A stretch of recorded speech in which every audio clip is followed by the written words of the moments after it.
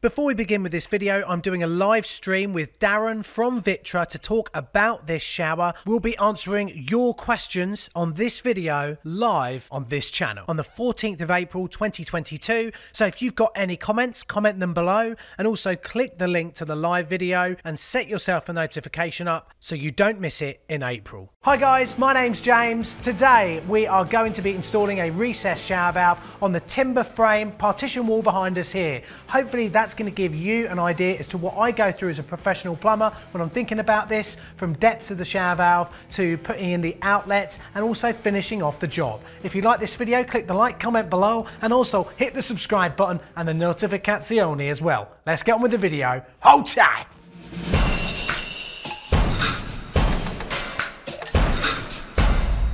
So the first thing I'd recommend you do when you're doing this sort of work is to understand the components that you're going to be installing. In this video, I'm going to be installing a VitrA V-Box. This is a dual outlet shower box. From an end user perspective, the best thing about using a V-Box is the fact that they're, number one, really reliable. If they're installed really well, you're never going to have a problem with them. But also from one box, you can have multiple different decors. For instance, we've got a matte black decor here, a brushed silver, and also like a copper gold one, and that's going to be the one that I'm installing today. But also there's multiple fascia plates as well. What I'm saying is that behind the wall everything's the same, but on the front end you've got multiple different choices and options for you to install. Or if you're a plumber, you can have loads of V-boxes in the van and then just offer different fascia plates to your customers. That's really cool. Looking at the V-Box itself, we've got a cover here that can pop off.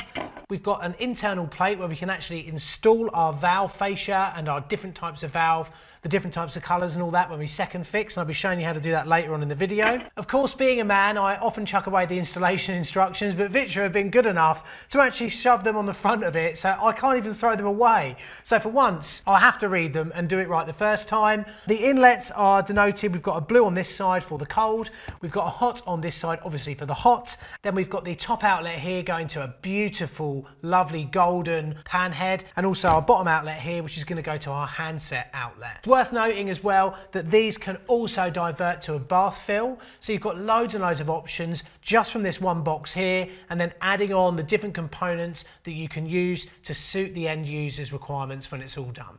The minimum finished wall depth is going to be 50 mil, the maximum is 70 mil. I would always recommend you try and go within those. Don't try and push the boundaries and going right up to 17, right down to 50. As a plumber, I'd always recommend when you're doing your first fix, which we're going to be doing in a minute, that you try to keep those in between, because if you get it wrong and this is sticking out too far or it's not far enough, the whole job is ruined, okay? So please listen, all right? Later on in the job, we will be putting in this valve body here, and that will replace the plate in there. That seals up flat on the plate using a selection of rubber rings on here. But for now, what I think we should move on to is actually installing the V-Box valve into our studding and showing you how to get that depth correct. So let's move on to the next stage. Oh yeah!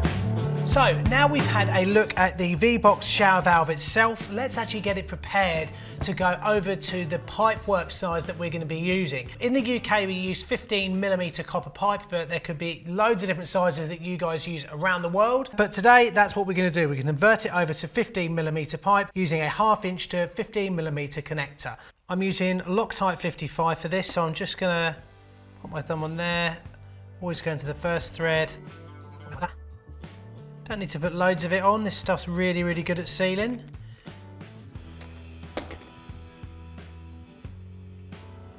And then we'll just pop in the fitting, and then we can just nice and easily do it up. I wouldn't recommend doing them up like this if you're worried about scorching the thread or you're not used to using adjustable spanners. It's just because I've done it for years. Usually I'd protect that thread when doing this bit of the job. So that's now ready to go over to 15mm, and we'll just do that to every one of these nice and quickly.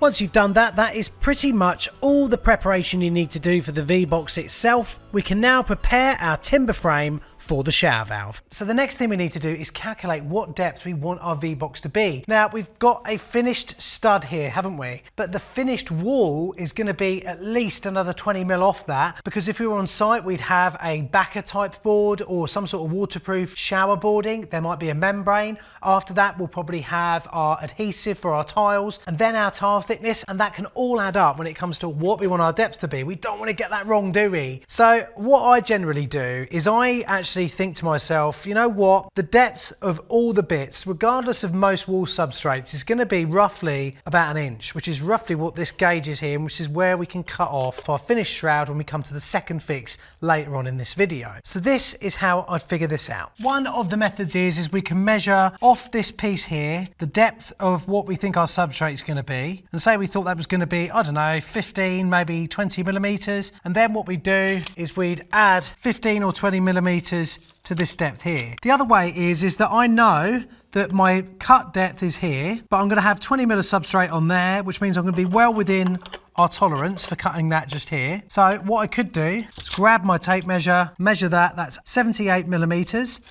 I can pull that back to 78 mil, which is there. And then I know that's the depth that I want my plate to be at when I do this install. Oh yeah, baby. Right, I like to have a lovely big plate of wood, and just to get the right width here, or roughly the right width, I'm just going to pop that in there and then run that on my skill saw.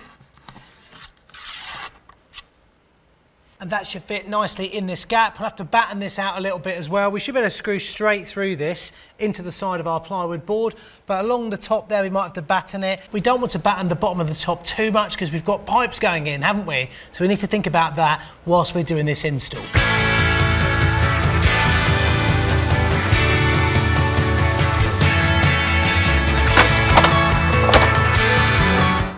God, these benches are good. You can find them on the Amazon store. Oh yeah, baby.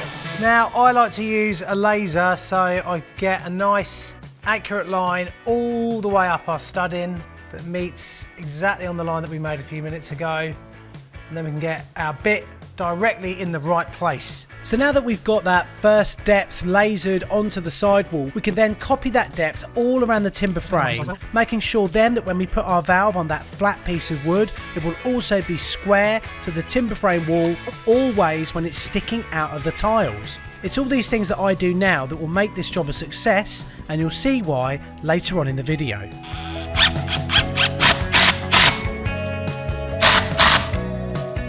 Now, because that's in at the top there, I've got the opportunity then to just measure up these other sides and make sure that they're all at the same depth.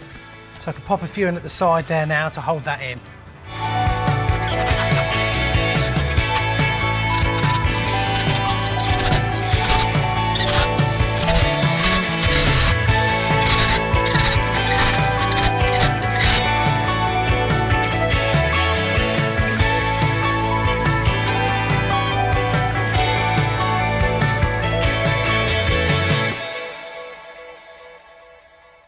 Right, so now we've got our wood on. I hope you sort of got the idea there that we've put extra in, okay? Because if this wood moves after this job is done, that's it, the whole job is ruined. We've got to take the wall off and everything to try and rectify that problem. So we've made sure 100% that it's not going to move. If you wanted to go even further, you could glue those bits of wood in as well and really make sure that there's not going to be a problem. Next thing we need to do now is just need to make sure for a start that our outlets are the right way around, our hot and our cold, our top outlet and our handset outlet. Then I've measured already the center of the shower. Here is our center mark here. So what I want to do is just ping a center mark. So in here, there's our center line there.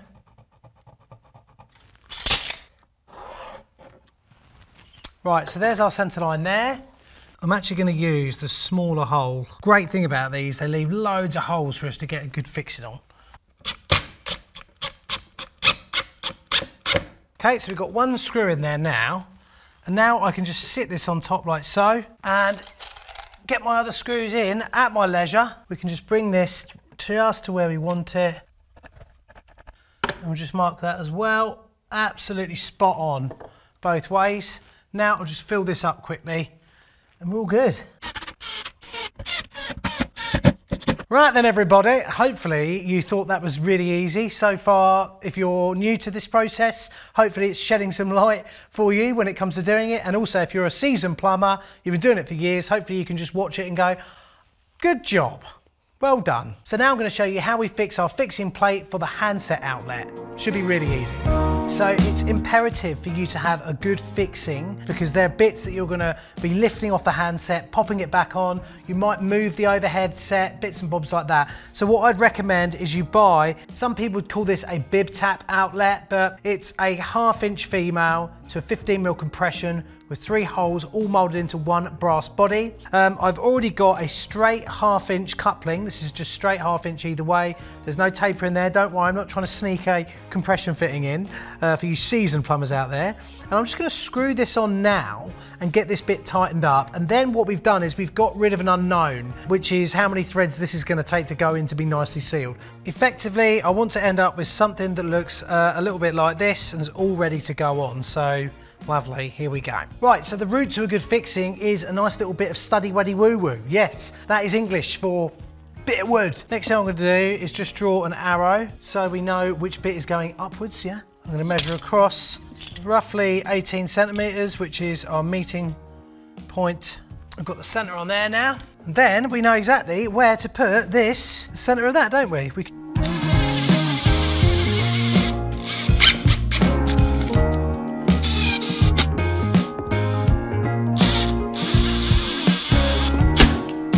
Now I've got this built up, what I want to do is know exactly what depth I need to be at. So we know which way up this is. We can see that that obviously is going to be too far out because, you know, our pipework's going to be level. We need to go back. You could even just put it like this if you wanted and said, right, I know for a fact that my pipework's going to come to a certain distance. I want this much thread sticking out. This is the sort of thing you need to think about, and it takes time planning. You need to know exactly what is going on the wall. I can't really stress that enough, and it's really difficult for me to convey it in a YouTube video, but just think about what is going to go on that wall. Think about the tile adhesive. Think about the depth of the tile. If you're using a shower panel board like we are today, think about how thick that is and how thick the glue will be, and think maybe what you're gluing that on top of. You know, so hard for me to get across to you guys, but it's really important. I know that we've got a little bit of panel going on that. I'm just going to mark that bit just there. So it's got a little bit, nice little bit of depth there for our panel. Also, now that we've got that line there, I can just measure back off this other stud as well. We'll measure off here and know that I'm just 63mm. 63mm, same again. Just get that lengthened out. Now that we know how far back to go, we just want to make sure that we're now level with the box. I'm just going to use a laser to do that. Really, really simple process. Right, so there we go. The bubble was in the right place. We know how far back our depth needs to be. I mean, it doesn't get all that much easier, does it, this sort of job? So there we go. There we are. That is spiffo, where we want to be, that is. Absolutely magic. Look at that. Okay. Right, so let's just whack a couple of screws in here and we're all good to go.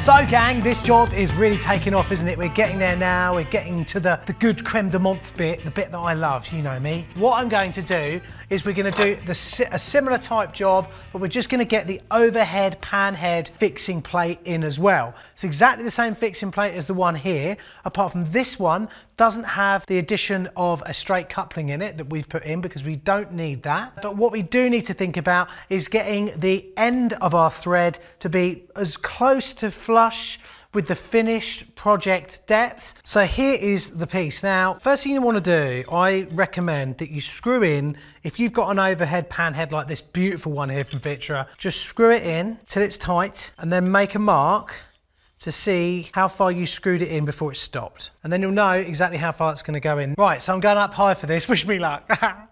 So my top cover on this, I'm just going to pop this on like so, and then I'm going to make my mark at the back. So yet again, this bit is really important. What we're trying to do is get the right depth, account for the depth of whatever wall substrate we're going to use. And by substrate, I mean the backer board we might use, the depth of the adhesive, the depth of the tile, or if we're using a wall mounted bit, that as well. And then going, right, we're actually going to be going into the wall this time because we've got a female fitting and the thread on the overhead pan head is male. So we want to account for that to screw up, be watertight, but also eventually flush with our finished wall surface.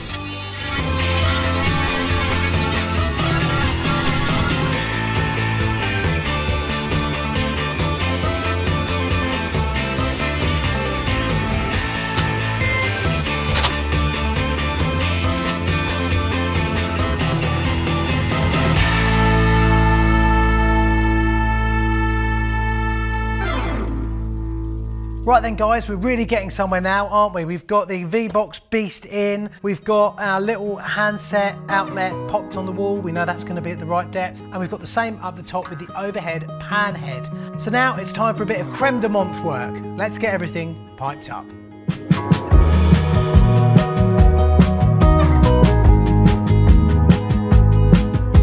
See if you can notice what I did wrong here. I didn't put a bit of gaffer tape over the inlet, but it doesn't matter. I covered it up with my finger and then hoovered out any dust just in case.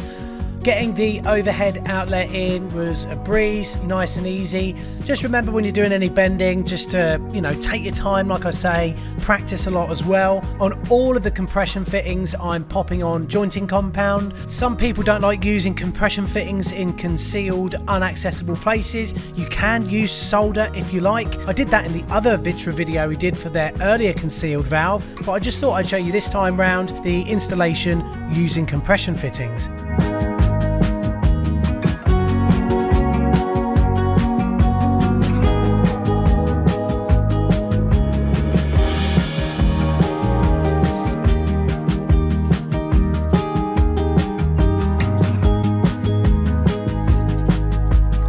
I do love getting my old pipe bender out, and it's always a sign of a decent bit of plumbing when you've got a few bends in there. It also reduces the amount of solders you have to do near wood, and it's just a nice thing to do.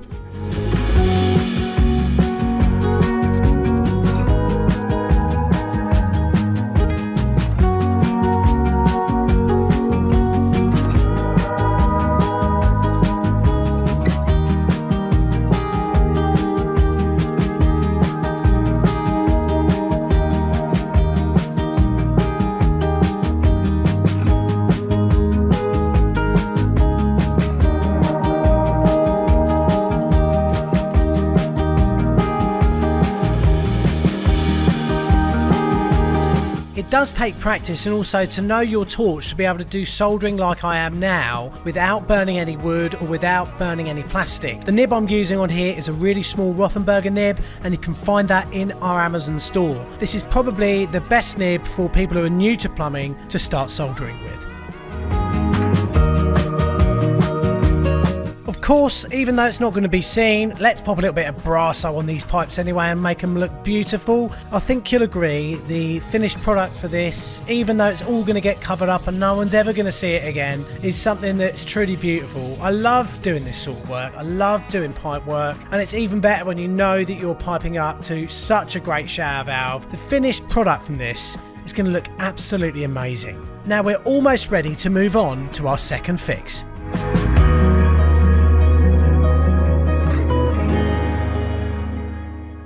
So then, we've got to a brilliant stage. Like, we've got this lovely pipework in. I've already turned the water on and checked our connections and checked all our joints. We've got no leaks, so we're ready to move on to the next stage. What I would usually recommend you put on now is a backing board, a special board for a shower. What we're going to do, because this is just for a demo purpose, I'm just going to show you how that would work. So we'd have our board on like this. This is a special Hardy backer board, which is waterproof and is designed to go on showers. And you do that obviously all the way up here, and then what we do is we get our little protective shroud that VitrA supply and pop that around here. And then what I tend to do is just get a little bit of glue, a bit of CT1 or something like that, or silicone, and we'll silicone that on.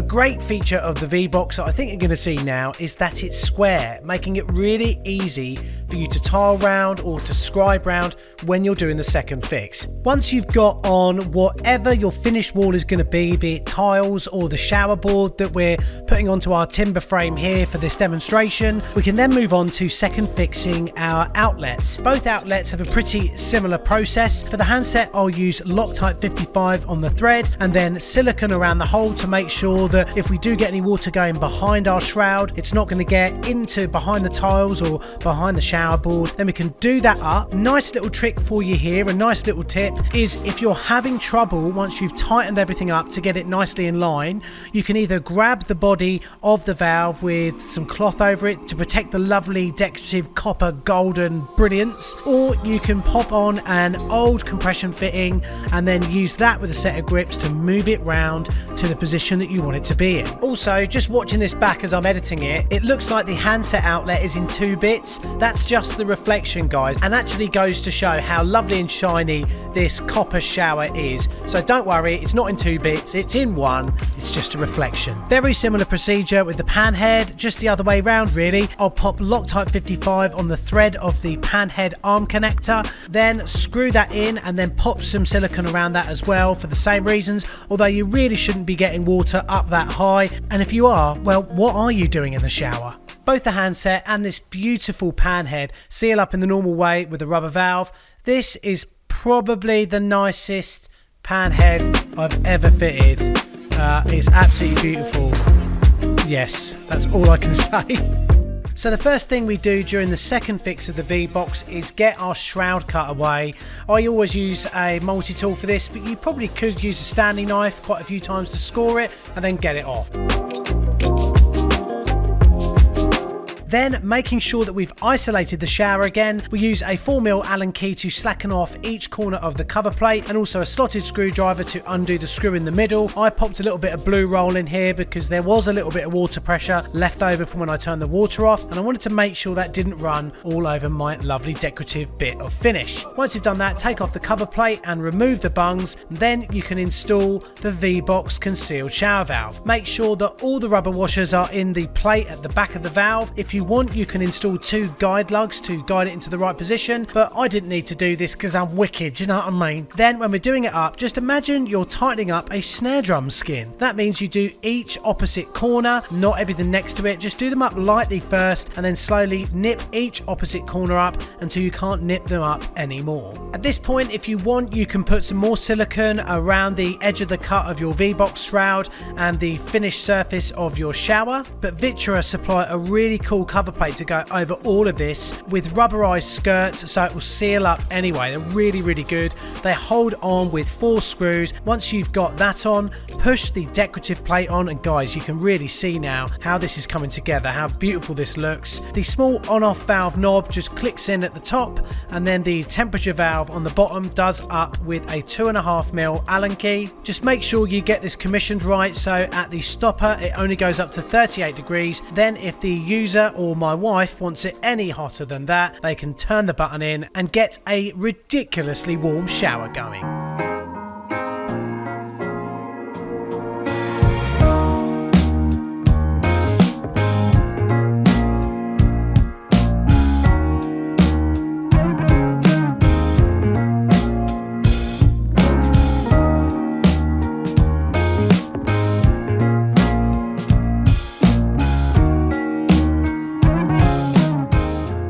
So then guys, we turn the lights down a little bit just so it looks a bit more roomy. Honestly, I love this finish. I love the gold finish. Let us know in the comments below which one you prefer. Whether you like the nickel, the copper gold one that I've got behind us here, or if you like the matte black. But look, so now we've got it on. Let me just demonstrate for you how this works. So if we turn this to 1, we're gonna get this piece coming out. Look at that. Perfect for washing your noggin when you've dyed your hair. I haven't had to dye mine yet, thank you very much. Obviously, we've got temperature control. What you'd usually do now is commission for about 38 degrees at the cut-off point, and then press this in, and we can swing around and get really, really hot. What I call a lady shower temperature, because my wife always tends to have the water at an insane temperature. You can go over to cold as well. Oh man, it's absolutely amazing. So there's that there. Ooh, let that drop out a bit. Now we'll go to the top one. Exactly the same thing. Right, look, we'll get some steam coming out here in a sec. It's really hot. The mad thing is I can go around the back and touch the pipes. That is so good. I always get excited, don't I, when I'm doing this. I love it. Look at that. Really going for it. Lovely. What a beautiful shower, guys. What a lovely job as well. I'm really, really happy with this. Absolutely amazing. Let's go to the conclusion. So there we go, guys. Firstly, what I'd say is thanks VitrA for making an amazing shower box. Like I've done in the other video, this shower box could be installed on a wall, you know, a brick wall, but I thought it'd be good for you guys to see how we do it on timber frame, because that gives you a little bit more knowledge going forward from this channel.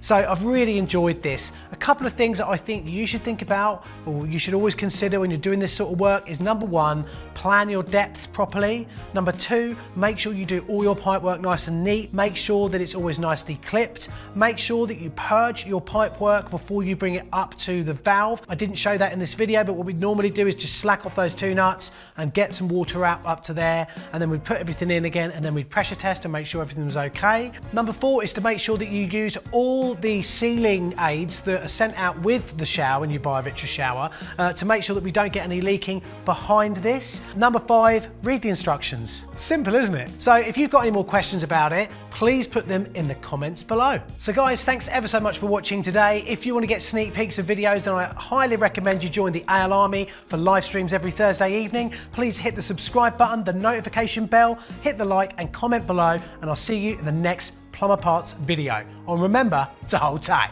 See you later.